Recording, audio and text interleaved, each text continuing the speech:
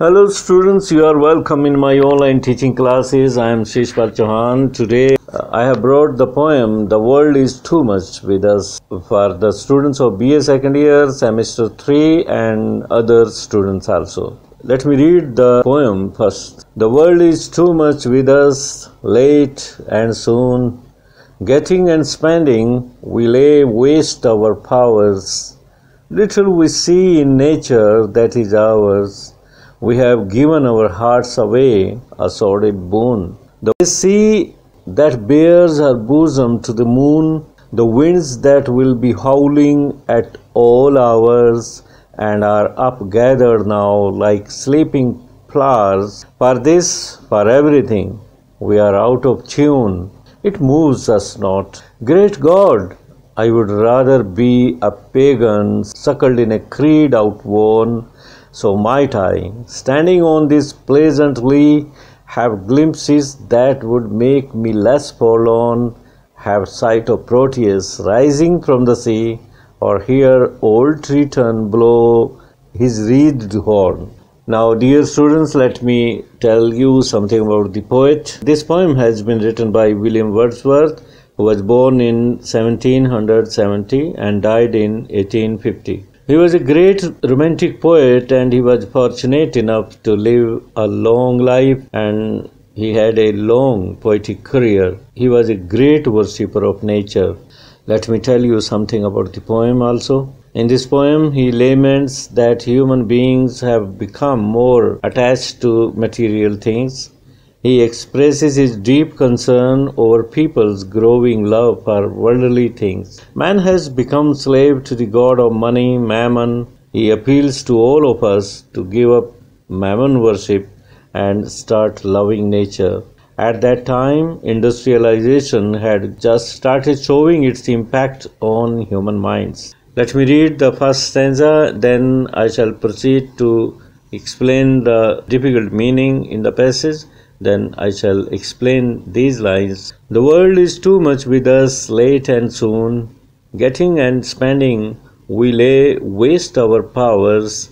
Little we see in nature that is ours. We have given our hearts away, a sordid boon. Let me take word meaning first. The world, here it means love for material things. Late and soon means every time. Little means very less, almost nothing. Sordid means abhorrent, detestable, hateful or dirty.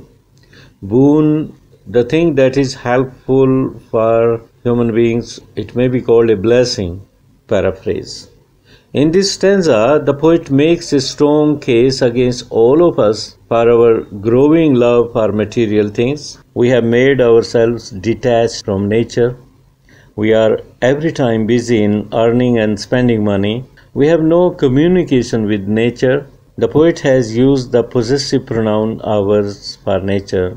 It means he wants to say that God has created nature for all the creatures on the earth. So nature belongs to us and we also belong to nature. We cannot afford separation from it. If it happens, harmful effects on the earth can be felt or seen.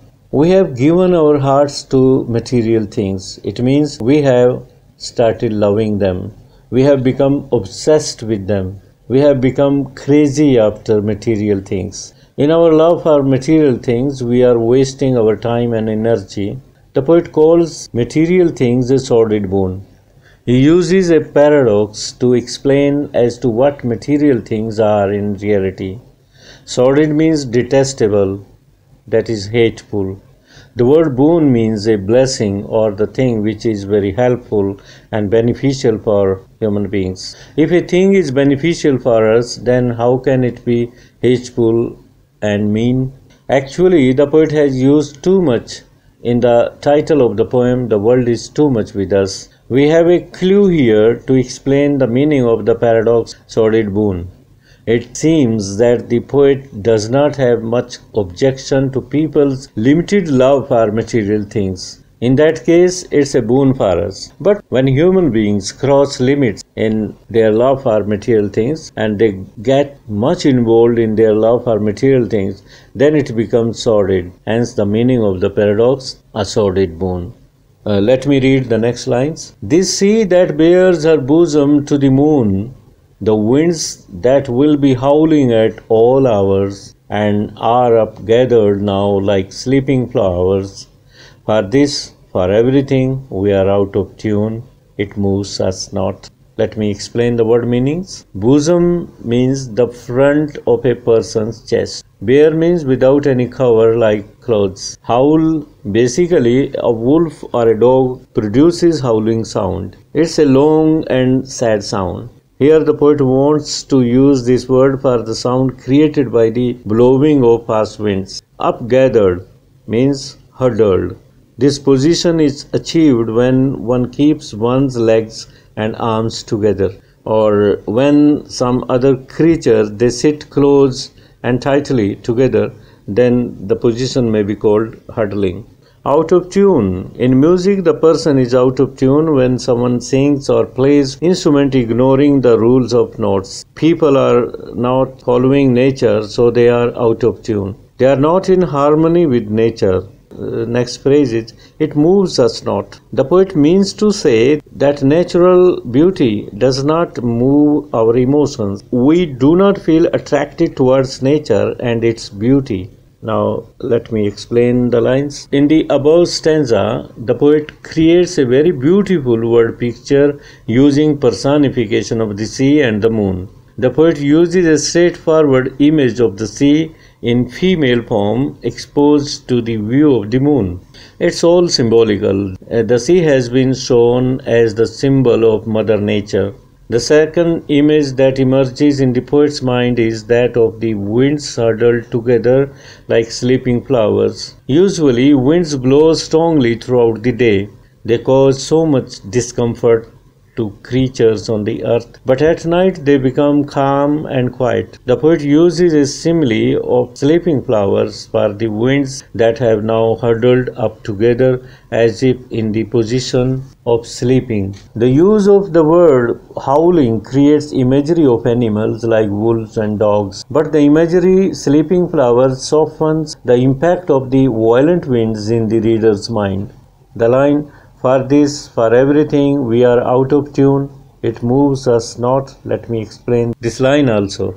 The poet says that people do not feel moved not only by the beautiful scenes described by him in the previous lines, but also all other beautiful scenes. They are now in disharmony with nature. Disharmony means out of tune.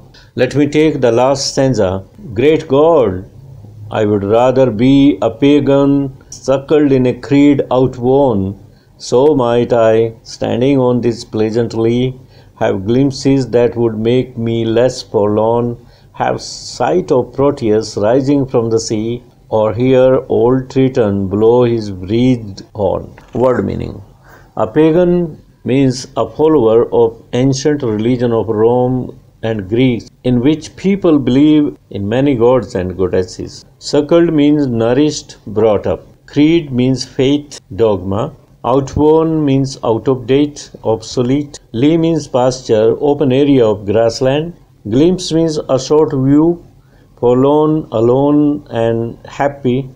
Proteus and Triton, these are Roman and Greek gods. Wreathed horn, it's a conch type horn used for blowing to produce a deep sound.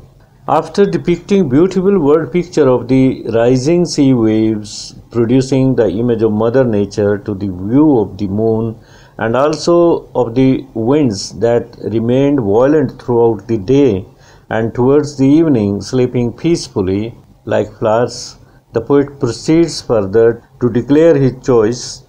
He declares that he would prefer to be a pagan rather than affected by the growing materialism in the world due to the first phase of industrialization in England.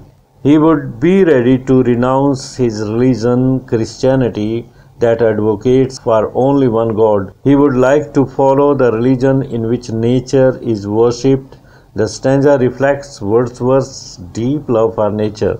Thus, the lines, "Great God, I would rather be a pagan suckered in a creed outworn," means that he would like to be a pagan than to continue following the outdated religion in which he was brought up. So might I, standing on the pleasantly, have glimpses that would make me less forlorn, have sight of Proteus rising from the sea, or hear old Triton blow the reed horn. Let me explain the lines. The poet imagines himself standing on some open green piece of land near the sea, would have the glimpse of the ancient Greek and Roman mythical gods Proteus and Triton. The poet imagines himself on some open green piece of land near the sea, and he tells us that he would have the glimpses of the ancient Greek and Roman mythical gods like Proteus and Triton. Proteus would be seen emerging from the sea, and Triton would be blowing the curled conch-like horn. In this way, he would not feel lonely and sad at all in the company of Roman and Greek gods. Dear students, here the poem ends up. I shall come with a new poem next time. Until then, have a nice day. Thank you.